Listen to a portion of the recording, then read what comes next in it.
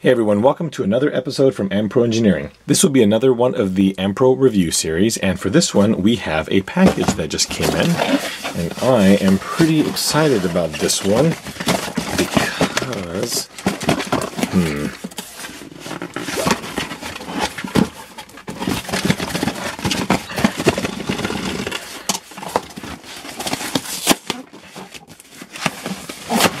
there it goes.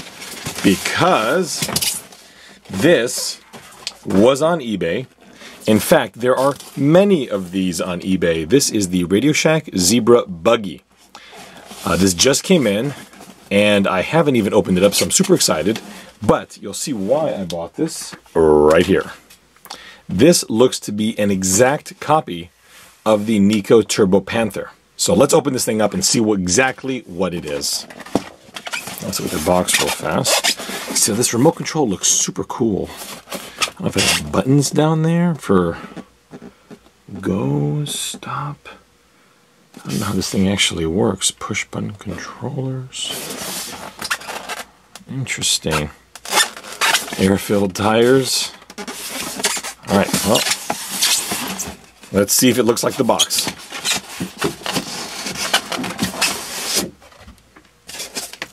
Apparently it's brand new. Ooh. Super Buggy, man. And here it is. Ooh. Is that the same size? It looks to be exactly the same size. Nice. And here is the remote. And what the heck is this? These are stickers.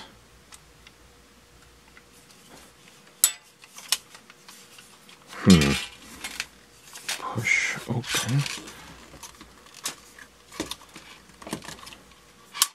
Oh, there's a battery in it. A little confused at this point. Oh no. This is one of those forward and reverse cars, isn't it? Man. Well, let's see here. It does it have black painted shocks? Wait a minute. Oh, dude, these are molded. Do these even... Nope, these are molded. That is mold... Oh, look at that. There are no shot. Interesting. The body looks identical. But it even has these fake little pivots. It's got the Nerf bars. Oh, it's not new. It's been used, but it looks like one time, which I suspect, given how this car's probably going to run, is about as many times as I would have run it too. Decals they're okay. They're a little bit lumpy here. I like the color scheme. Actually, I like it quite a lot. But it looks like, yeah, this is already becoming a bit of a disappointment. 6 AA is interesting. Well, let's see here. Ooh, the tires. The tires look to be exactly the same as the Turbo Panther. Quite nice. They're in quite good shape. The body, I'm going to take the body off and put it on there and see if it actually does fit. Useless suspension. The front bumper... The front bumper might actually be interchangeable. The transmission is going to be completely unique. On and off switches here. I'm kind of at a loss. I don't know what else to say other than let's put some batteries in it. I put 6 AA's in here. The Eneloop AA's are probably worth more than the entire car. It's on. Okay, let's push, wait, it goes, oh no freaking way. Reverse, forward. Oh my gosh, I've never seen this before. Okay, so you push the button backwards, push the button again, oh, sorry, too far. There you go, forward, backward. Oh man, let's let's see how this drives. I was going to take this outside, but I figured that any child that would have gotten this is probably going to be too small to go up by themselves and would drive it inside. So that is the goal. Okay, let's make it go forward. Oh, it's actually pretty spry. Let's make it go backwards. Forward. Wait. Oh man. Backwards. Oh, it goes. This is the most confusing thing in the world.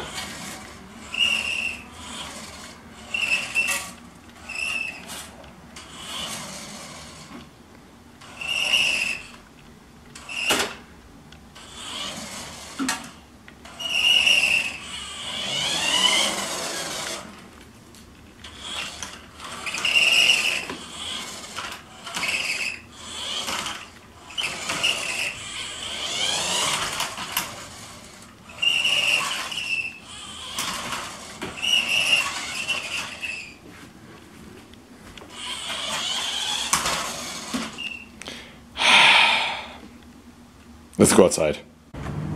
Alright, we're outside. Let's go forward. Okay, that's wrong already. And oh, almost hit the cat. Almost hit the cat.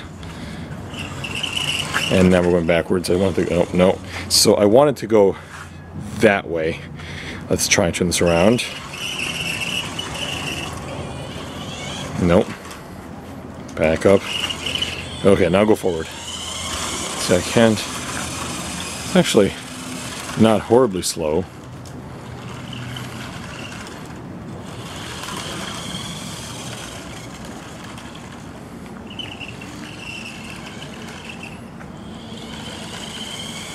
Going straight, oh my gosh.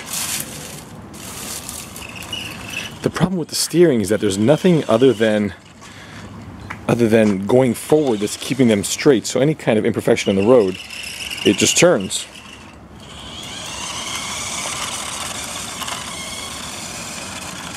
This is genuinely just one channel on a relay. I can't even imagine how disappointed somebody would be in this car. I had some of those cars that would go forward and then, you know, turn and go backwards. But usually the way these work is you turn them on, they go forward, you push the, oh jeez, look at this again. You push the radio button and then it goes backwards.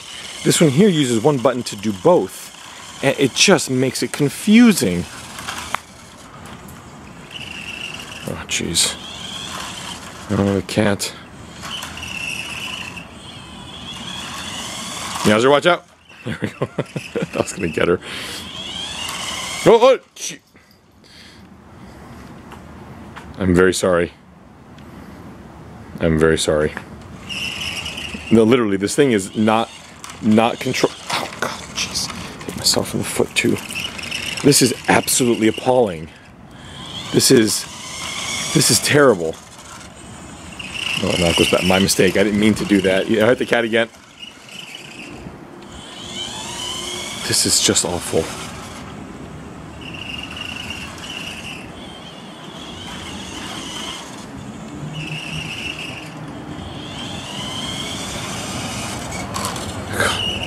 Not the house, please.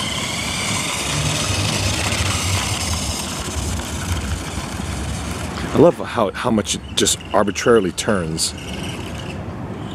I am kind of getting the hang of it. No. There we go. But it's pretty unbearable. And look how much it turns. I think she's gonna try and get some payback here.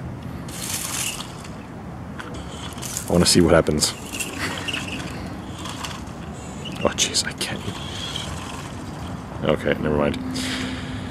And there we have it. That was just awful. That was just awful. Is it on or off? I can't. Oh, it's on. All right, let's. I don't even know what to do now. Oh, I know. Let's take the body off. Let's see how that actually. Let's see if this thing is good for parts. I think that this may be a new source of Nikko Turbo Panther bits. Okay, that's all four. Oh, that comes right off. Wow, look at all that. There's not much there. There's not much there at all. Wow. Okay. That's interesting looking switch, isn't it? Wow. Okay, let's put you over there. And let's take this body off here now. Let's not mix up the screws. The body is off the Turbo Panther. Actually, I just want to kind of compare the two here. I'm just wondering if there's any other miscellanea that would transfer over. Doesn't look like there's too much here. Maybe the Nerf bars are the same. But it definitely appears they took this mold here and just started hacking away at it to make this. Well, let's see if we have a body that will transplant. Is it gonna fit? Oh, hang on. Wait, do we? You know what? I think with a little bit of modification, yeah, these mounts right here are slightly altered, but I really believe that with a little bit of perseverance, yeah, you see there are some slight alterations. Maybe this actually wasn't made from the original mold. Maybe they just took this body. Yeah, there's some slight differences, but they're pretty close. I think if you really wanted to, you can make this thing work. It's not too far off. These holes line up. This hole does not line up. That hole's actually a lost cause. But these back ones are pretty close. This front one's pretty close. This one does not line up at all. But again, it's not horrible. I think you could get this body to fit. While I am reassembling this for no apparent reason at all, maybe we should ask the question, should you get one? And, well, I know that there's a lot of people out there that like Tandy products. Now, Tandy was the company that made a lot of the items that were sold at Radio Shack. I don't know if Radio Shack was a global brand. I think in most European markets, European, Australian, for certain, they were known as Tandy. But in the United States, usually we had Radio Shacks over here. This car is clearly labeled as Radio Shack. I thought it was like a Turbo Panther that was kind of dumbed down, but I find it highly unlikely that this is a Nikko product. Tandy and Nikko go way back. The Tandy Golden Arrow, or in the United States, the Radio Shack Golden Arrow, is actually a Nikko Bison. So I had anticipated that this was something kind of similar, but it just isn't. This is some cheapy thing. Let's see here. It does say made in Korea. Custom manufactured in Korea for Radio Shack, a division of Tandy Corporation. It doesn't really say anything here. The Turbo Panther, I think, is made in Singapore, so it isn't even made in the same location as Nikko. I don't know. I think this is just a complete rip-off of the Turbo Panther, and cosmetically a quite nice one. I mean, really, it looks very nice. Mechanically, it's terrible. But at the looking at the pluses here, if you have a Turbo Panther that you want to restore, check out this body. There's a bunch of these cars all over eBay. Usually they're between $15 and $25, and I have never seen one, ever, that didn't have a good-looking body. I mean, this thing was never rolled. Judging by the bottom, it was used once on a wet day, put in the box, and the child put it in his closet and pretended that it never happened, I suspect. Also, these tires are dead ringers for the tires on the Turbo Panther. The Turbo Panther ones do say Bridgestone, these do not, but if your Turbo Panther has perished bits, these tires are going to be a saving grace for it. So we do have the good rear tires, good front tires, body with a little bit of a massaging, and you can have a pretty darn good parts car for your Turbo Panther. If you are someone that's really into vintage Radio Shack RC cars, this is a good buy. If you want to drive it, that's probably the worst idea you could ever have, because it's terrible. And I'm not saying it's terrible because it's forward and reverse and turn only. That's not true. My daughter's got a little one that's just forward and reverse, but it is awesome to drive. This thing is it's just unbearable. It's actually unbearable to drive this car. The only real reason I can see anybody buying this is to restore one of these, and that wasn't my intention, but I've got one of these in pretty terrible condition, and this is looking pretty good right now. So, with that said, I hope you enjoyed this review. It was very odd because I didn't know what to expect, and am pretty disappointed. This thing is kind of bad.